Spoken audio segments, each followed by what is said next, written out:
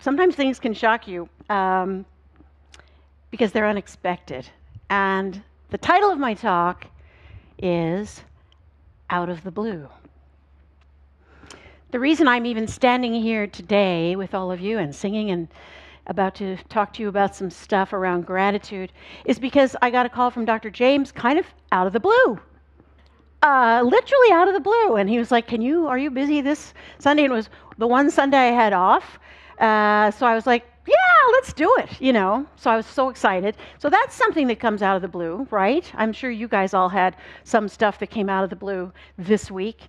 I always like to get checks in the mail. I mean, who doesn't, right?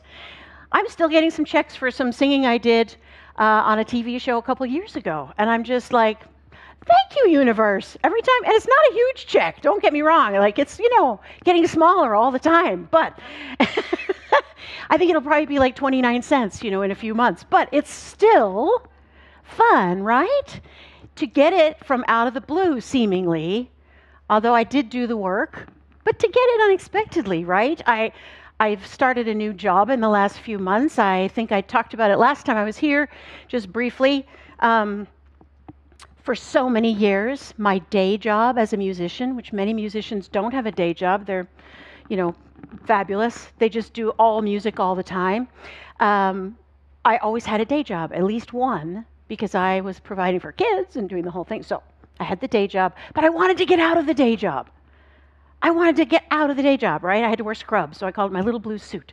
So I was trying to get out of the little blue suit for years. Practitioner training, 2013, little blue suit, get me out of the little blue suit. I just want to know how to get out of the little blue suit. Will I learn that if I become a practitioner? It'll unfold the way it's supposed to unfold. Then I became a minister, still in the little blue suit.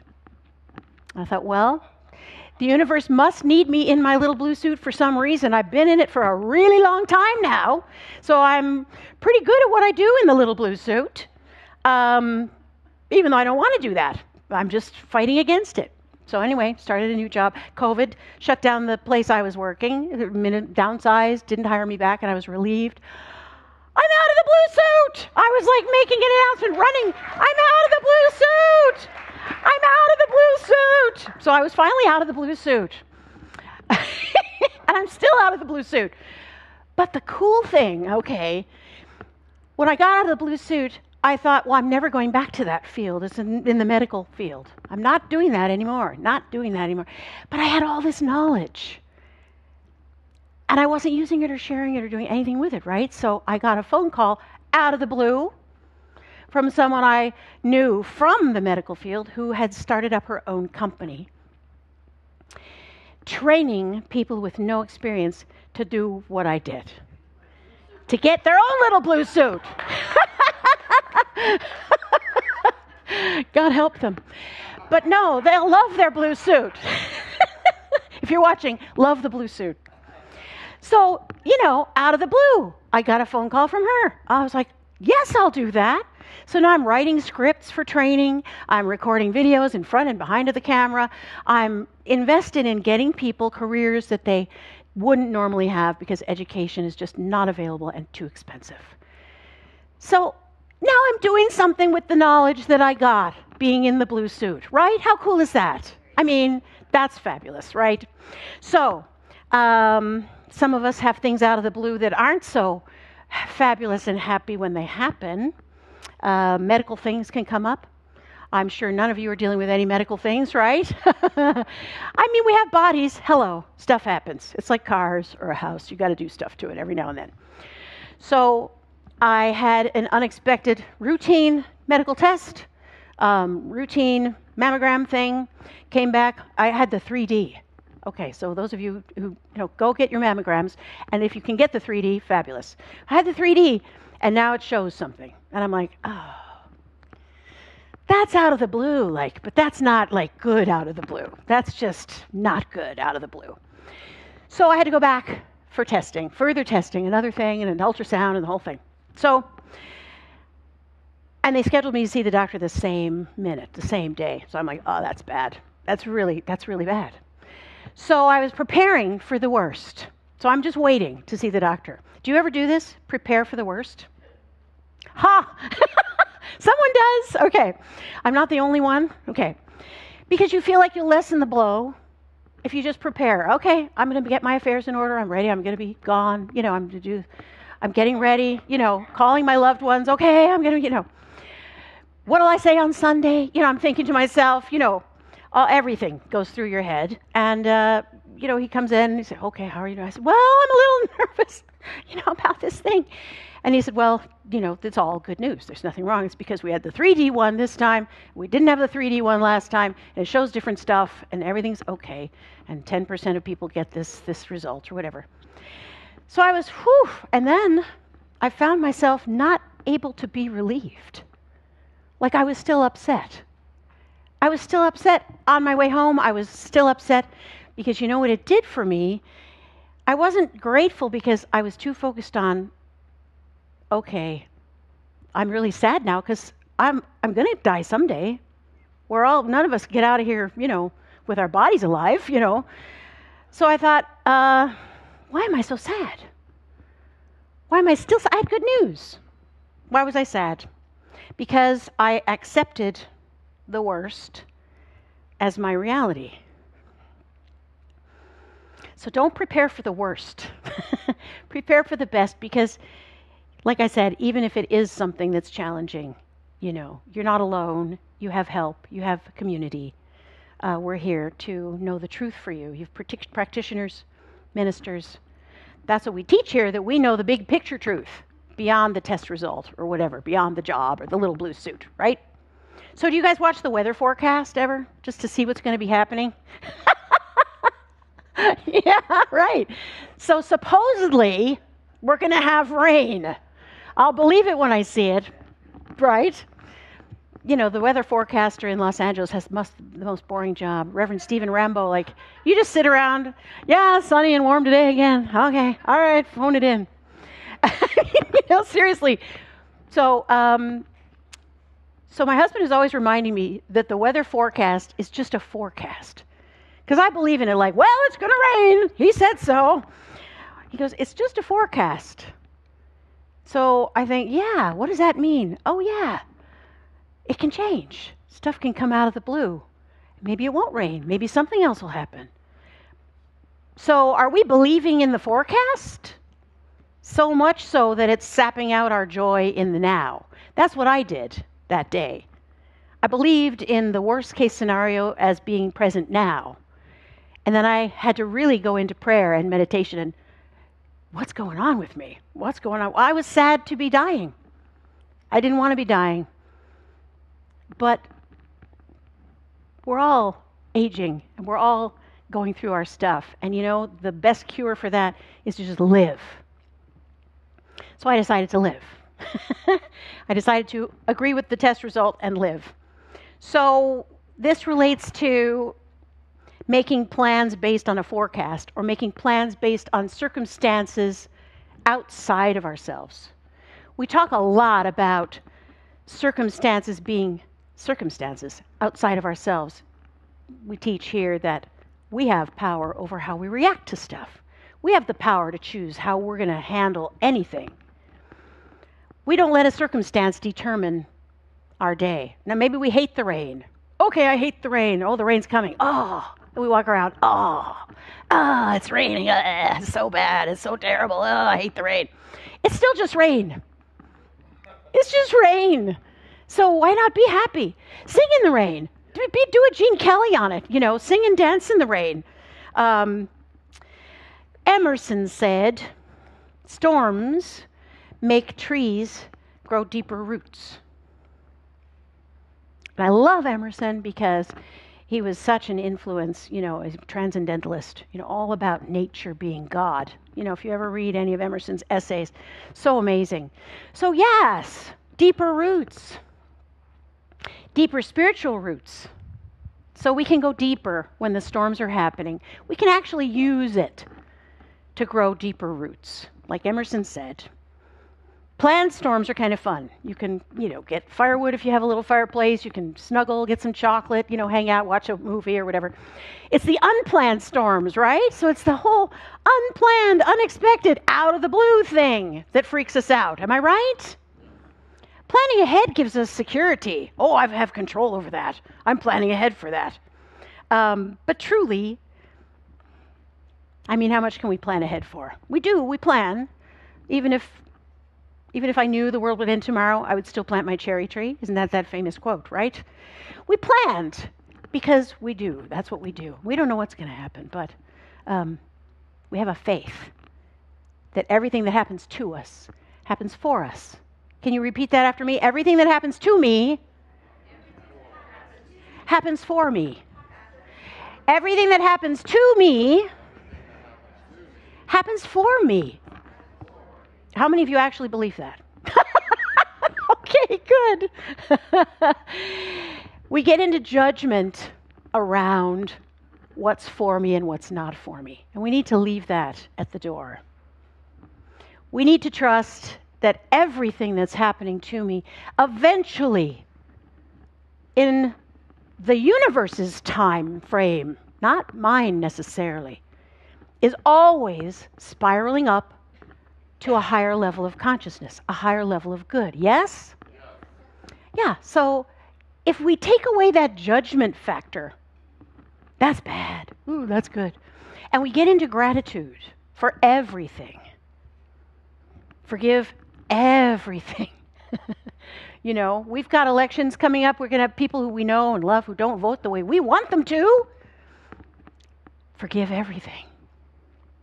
It doesn't say, don't do anything. I noticed that Dr. James didn't say, don't do anything. Just sit there and wait for stuff to happen. He says, forgive everything. And we talk about taking action in 2022, right? We take action, we move our feet, we treat and move our feet, as we say in this philosophy. Meaning, we set our intention, we use the power of positive prayer, but we take action. We don't sit in our house in our little blue suit waiting for the universe to take the little blue suit away. The whole time I was in the little blue suit, I was building my consciousness through classes, through becoming a practitioner, through becoming a minister, through being in community, through writing songs about this philosophy, positive message music. So I was building that along the way so I'd be ready to let go of the blue suit. I wasn't ready. That's why I didn't get rid of the blue suit. I wasn't ready to get rid of the blue suit. I thought I was ready. I wasn't ready. So I want to quote Dr. James from Mental Muscle. Some of y'all are taking the Mental Muscle class this time, and Stephanie's going to get a new Mental Muscle book from the bookstore for being here today. Dr. James says, your purpose is your passion. Don't go looking for it. It'll find you. And I add to that, sometimes it'll find you out of the blue when you least expect it. If you're doing your passion, if you're living your passion, Reverend Michelle is doing her passion, her job that she does. Apart from being a minister, she's being a minister in her job. She's bringing that with her. So that is adding to her job. That is her passion. How many of y'all can say you're living your passion, or at least doing it part of the time? Okay. So how does that feel? Can you feel grateful for that? Yeah? That ability to do your passion. Do what you love to do, because that's uniquely you. Nobody else is going to be you. The way you do it, the way you are. They can try. Emerson also said, imitation, well, he didn't say that, but imitation is the sincerest form of flattery, really. People try to be like you or want to be like you, but really, you're just being yourself. Be yourself. That's who you're here to be. So, just closing with a little story of flying. Because I talked many years ago about how when I was on a little tour with Jamie Lula and Gary Lynn Floyd and Doug LeBeau, we went to Boston. We went to Boston. Boston. Sorry, Bostoners out there. I'm not making fun of you at all. It's beautiful over there. We went there, and then we were going to fly to like Cape Cod, which is a little flight over the water, in a very small plane. One of those small planes is so small that they kind of weigh your purse to decide where to put it in the plane. Like, to me, I was like, you're seriously what? Seriously, what are you doing? And depending on how much the guys weighed, like they put, us in, there was only like 6 or 7 seats or something. I was freaking out. I was like, Buddy Holly died in a plane like this. All the famous rock stars died in a plane like this. I don't want to go in this plane. So I had, at that time, many years ago, kind of a fear of flying, if you couldn't tell. I did not enjoy it. Kind of like Dr. James used to be about, what was it, scuba diving? Snorkeling. He was always that way about snorkeling. And I'm pointing to his son, Will, over here. So we shared different fears about that. But flying for me, woo. So it was called Cape Air, because it flies you to the Cape, Cape Cod. So I called it Cape Fear. Because for me, that's what should have been written on the airplane. Anyway, I got to the other side of the water. My bandmates I was like this the entire time, just squatted down, squeezing the life out of their hands, and just singing a chant. All is well, all is well, all is well, I'm grateful, all is well. And I got to the other side, and then everything was fine. And then coming back, I was much better. I was only this far down. No, I was okay. So 4 times I go through fear when I'm flying somewhere. I just got back from Ireland, which was glorious. Yeah, just can't even. So good. And rainy. Those of you who don't like the rain, I'm sorry. Sorry for you, but it was a little rainy. It was great. I realized that when I used to fly overseas to Ireland, big flight, long flight, I would get to the airport, and then there's that period of waiting where you can't board yet, and you're waiting to board. I would sit there and call all of my children, call everyone I knew. I love you. I really love you. And if I don't come back, you can have my ring. Okay. All right. I'll see you. Okay. Bye. I love you. That was me. It was like right on time. I'd get to the airport, upset stomach, start crying hysterically, call my kids, call my friends and family. So that's the first time it's fear-based for me was waiting to get on the plane. The second point of fear was takeoff. Anybody love the takeoff? Some people love the takeoff. It's like a rush. And I'm like, you must be crazy. I don't love the takeoff. I'm okay with it now. I squeeze the heck out of my husband's hand now if he's with me, which he usually is, thank God. But the takeoff was point number 2 where I was like, yeah, no, I don't want to do this. I don't want to do this. I got to get out of here. I don't want to do this. So I would start then, years later, I would start chanting, like Sikh yoga chants, Om Namo Gurudev, Namo Gurudev, Namo Gurudeva. Or I would say the rosary, the Catholic rosary. I'm not even Catholic. I would say the rosary just in case, Mary can help me out here. And Catholics, I'm apologizing to you now. No, I'm not making I actually do have rosary beads, and I know how to do it, and it does give me peace and centering. So that takeoff, that's when I would always chant. Then the next thing is flying in turbulence. So now I'm in the air, finally got in the air. Now the plane is going, woo, and my water bottle's flying, and I'm like, we're gonna die. So that would be the next point of fear for me with the turbulence, right? And then there's the landing. The landing is usually the best part, but sometimes it can be pretty bad. Now the landing to LA this last time was, wow. It was boom. The brakes were like, so it wasn't the smoothest landing I've ever had. But that being said, I have done a lot of work on myself with these fears around flying. And I relate them to life. Waiting to board the plane, waiting to get a test result, waiting to meet the right person as a partner, waiting to get that job, waiting, etc., etc. You get where I'm going with this, right? The waiting. We're in a lot of fear around that sometimes. Taking off. Now I got the job. I got the partner. Now I have to actually go through it and do it and raise myself up. Like Reverend Michelle was saying, push out those boundaries of our comfort zone and embrace something new. Ooh, that's scary, embracing something new. That's the takeoff, okay? Being in the air in the turbulence. How many people's lives are never turbulent? Raise your hand. I just want to kiss your robe because, or something. Rub your feet or something. Because, I never have heard of that, right? There's turbulence in all of our lives. And if not in our lives, if you're one of those people who's just zen and blissed out all the time, bless you. And like the song I sang, look beyond our own selves. There's plenty of people having issues that we can help, right? So if it's not you that I'm talking about, think beyond you. And that's that part.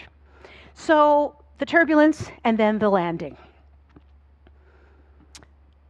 The landing is being grounded in our faith that everything's going to be okay, that we're landing safe, we're held, we're supported, right? By Mother Earth, by Father Sky, we are supported, and we're landing safe and sound. So on this last flight, I was getting ready for the takeoff. I got through the waiting without crying or calling anyone. Yes. And I got on the plane, waiting now for the takeoff, and getting settled in my seat, etc. And then I started doing my chanting, but it wasn't connecting for me. I was doing all of my Sikh prayers. I was doing my, Buddhist prayers. I was doing the rosary. I was doing everything.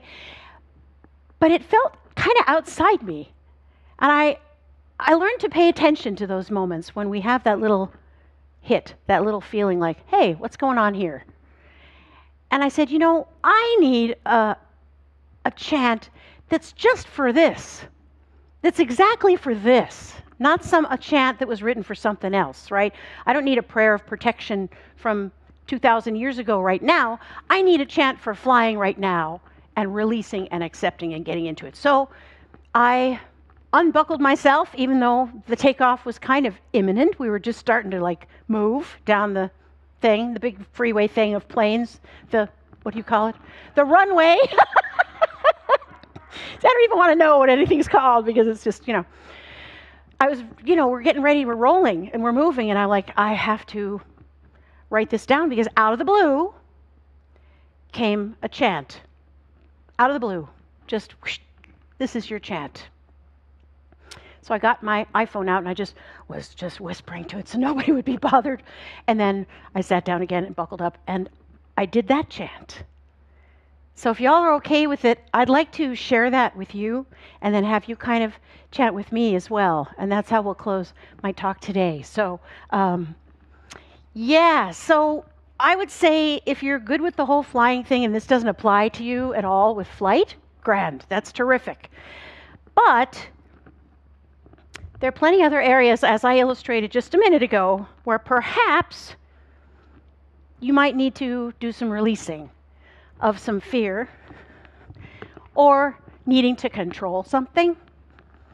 Like if I'm not flying the plane, which I don't know how to do, but when I'm not flying it, I have to let go of that control.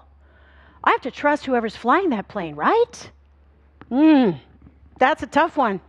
That can be a tough one for me because I like to control things so that I feel safe. I don't know if anyone can relate to. Can you relate to that at all? Yeah, a little bit, yeah. I know Dr. James relates to it because I know he's a recovering control freak like me. But, which is why I love him so much.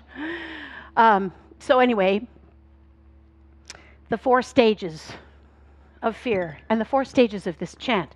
So what we're going to do is we're going to talk about love is calming me. Love is lifting me, like liftoff. Love is flying me in the turbulence. And love is grounding me. Okay? So this is what came through on Aer Lingus in the middle of tarmac, or whatever you call it. Love is calming me. Love is calming me. Love is calming me right now. Love is calming me. Love is calming me. Love is calming me right now. Now lifting me. Sing with me. Love is lifting me.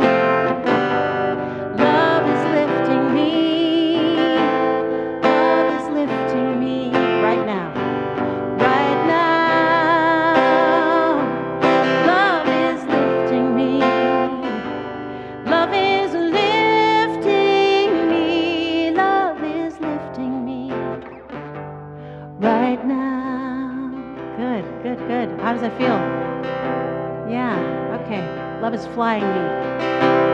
Love is flying me. Love is flying me. Love is flying me right now. Love is flying me. Love is a flying me. Love is flying me right now. And love is grounding me. Here we go. Love is grounding me. Yes. Love is grounding me. Love is grounding me right now. Love is grounding me. Love is grounding me. Love is grounding me right now. Love is loving me. Love is loving me right now. Love is loving me. Love is loving me right now. Right now. Take a deep breath. And so it is. Namaste.